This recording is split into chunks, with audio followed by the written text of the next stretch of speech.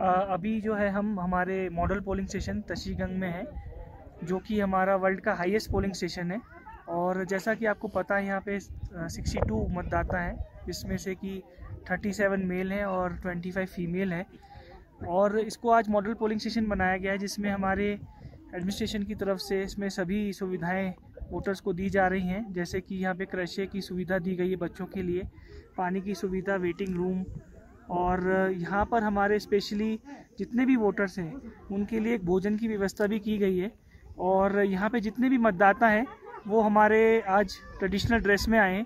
और जैसा कि इलेक्शन कमीशन का कहना है कि जो डेमोक्रेसी का त्यौहार है ये जो इलेक्शन है, उसी तरीके से यहाँ पे इसको एक पर्व की तरह मनाया जा रहा है, जैसे कि हम त्यौहार मनाते हैं।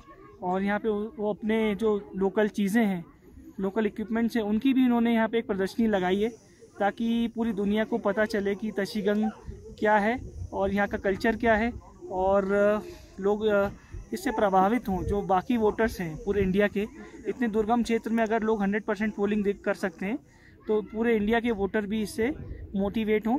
और मेरी यही उम्मीद है कि आज भी तशीगंग में जो है 100% पोलिंग होगी।